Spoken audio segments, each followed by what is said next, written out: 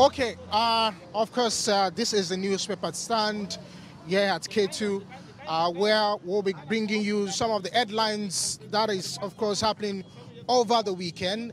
And I must tell you that Nigerians are really, really interested in what is happening in the country. It's the year for politics, and of course everybody is on the edge, knowing what to do, and of course who to vote for, and the things and that is happening around the country. But first, let me take the nation and what is happening in the nation.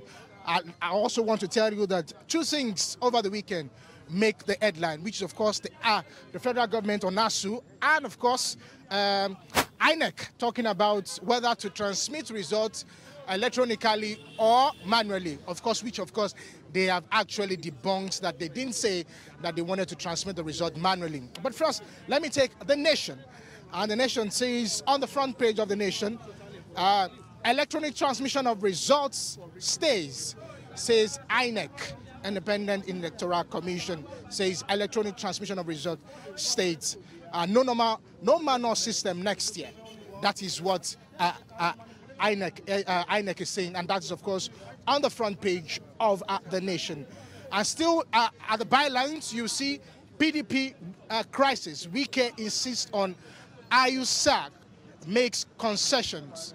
And still on the edge, you still see APC campaign, Keyamo Alake Ononuga to lead the media directorate. So that's one of the things that you will find on the front page of the nation. From the nation, I move to the Punch. Still on the Punch, you see 578 days strikes.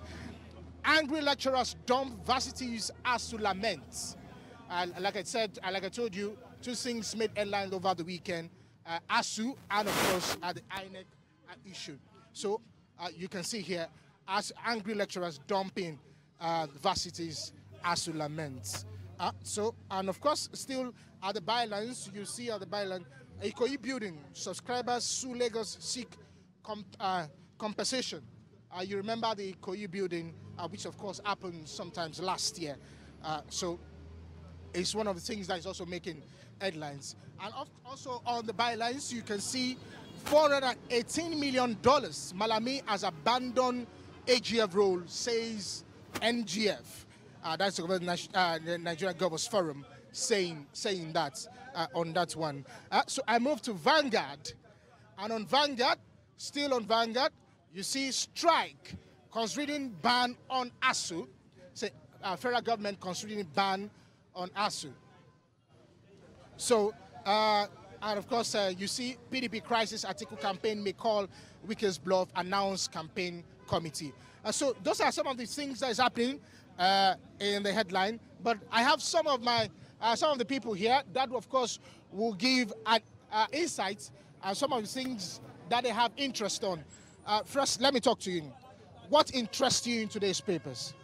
Good morning, Nigerians. There are so many things of interest, as a matter of fact. So many things interest me.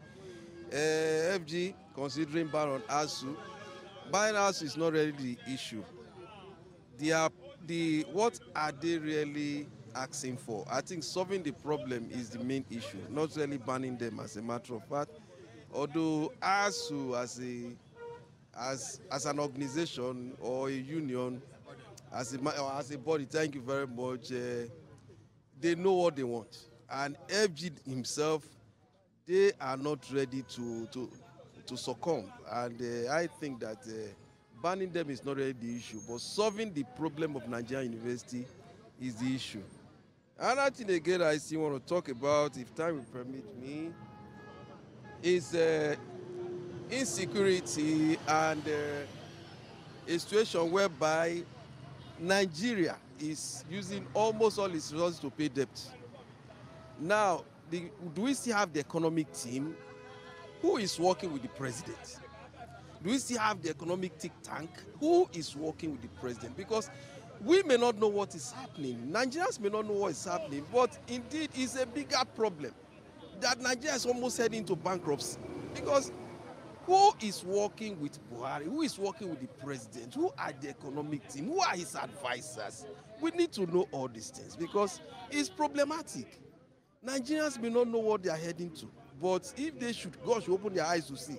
In fact, they will be crying by now because it's a really terrible situation. Buhari has to really wake up. Look for people to help him out. You can't be borrowing and spending. It's not ethical.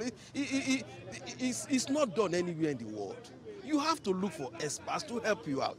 Before Nigeria goes down, we must pray for these people. We just have to help them out because, in fact, I'm totally confused. Now, insecurity. The way they are kidnapping Reverend sisters and pastors in the East is another problem. What is the Commissioner of Police doing? Who is doing this thing? They have to work on these things. A situation whereby you wake up in the morning and hear of kidnapping, unrest and everything, we just have to, that's why we have a government. They just have to wake up and do something.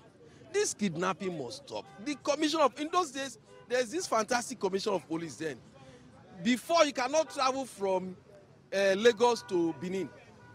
That road was terrible. Armed robbers were just operating there. What did the Commissioner of Police do? He organized some people, put them in a bus, and they were traveling. They set trap for these people. The moment they come out, they open fire on them. Since then, all these guys, they ran away from that route. A Commissioner of Police should think, what is happening? Why are they kidnapping people? Do something about it. Then you become a super cop. These are one of the things we are looking for. Thank you very much. I can understand. You can understand some of the frustrations, of course, on the minds of Nigerians. They want a better government. Everybody actually wants a better government, and they want the government to do what they are supposed to do. Of course, the priority is the security of lives and property. I'm going to talk to another person, and of course, tell me what interests you in today's paper. Well, my commentary is taken from the Sun and also the Nation and other papers. So, confusion, shock over INEC manual result collection notice. So this is yes. This is what so another yes, electronic transmission of results stay say by INEC. So we in Nigeria we are confused about that two papers. You know, right from day one, last year and this year, they say that they have signed a electoral bill. Yes. So, and the agreement is electronic voting. But therefore, we heard in the news that INEC want to conduct election manual. And today, the electronic voting can resurface. Which one are we going to accept as Nigeria? INEC should stand on his feet and tell us where we are going, because he's the one in charge. So we in Nigeria, we are confused, because we don't know where we are going. Because INEC have done a wonderful job in Anambra State election by conducting election electronically, Osun State like that, and Ekiti State. Now, for him to go back down for manual voting, yeah, it's absolutely wrong. So he should go back to that electronic voting so that Nigeria will know where they are going. And for now, we don't know where we are going. So another one, these angry lecturers dump universities as to lament. Well, federal governments are not serious with the ASU. You know, it has been a long, more than 6 months when ASU embarked on strike, and they have not negotiated with them proper. Okay, as of therefore, they listed the amount of money senior lecturers earn yearly. That's 9 million. So why younger lecturers are collecting 90,000 naira? Okay, situation whereby wheelbarrow man, Okada man, keke man, conductors, even laborers, manual laborers are making more than 100,000 a month, and they are saying that they are paying the lecturers 90,000. Very poor. Federal government should work hard and pay them well, and meet all their demands, so that they call off this strike. So most of the female students are now into abortion now. Some of the boy students now into yahoos. So most of them are putting their hand in crime. Go Edo State, those students are now involved in robbery. Go Kogi State, it is like that. Another part of the country, Yahoo also. So federal government should call off the strike. So federal government on that one, this Vanguard, say federal government considering ban on ASU. So it's absolutely wrong to ban ASU because it's a body. Every trade union have their own body. You cannot, federal government have any right to ban us because they are the one that create ASU. I get you. So you can understand why all of these things are coming, and Nigerians just want to be informed on all the things that is happening in the country. I'm going to speak to him. He's the last person I'm going to be speaking to. Tell me, sir, what interests you in today's papers? I have just 2 points that interest me really. First, electronic transmission of results stays. That is no longer a debate, and it is not negotiable. Because in every country that are civilized and developed, we believe electronic transmission of results should be the best option. Something that we don't even need to negotiate, even talk about at this point in time of our democracy. Because presently it shows that with electronic transmission, at least transparency will be at least 75% guaranteed. Rigging will be, let's just say 80% outphased. But presently, I think some areas, some individuals are still clamoring for manual collation, which is very wrong. So I believe INEC will stand on their point and stand firm, because I believe they're an independent body, not to be kind of intimidated by any person or organizations in the country. Thank you. And the second one is the lecturers dumping varsity. It saddens me to see such stories, because one thing is this: aside from the president, everybody in the corridor of power authority in this country today passed through university. I believe that my president can say does not pass through the university. But the Senate, House of Assembly members, vice presidents, and professor, they all pass through the hands of a lecturer. And today, the lecturers are being punished unjustly by the government, by those they taught, by those that pass through their hands, and yet they are not doing anything to rectify the issue, which is very sad.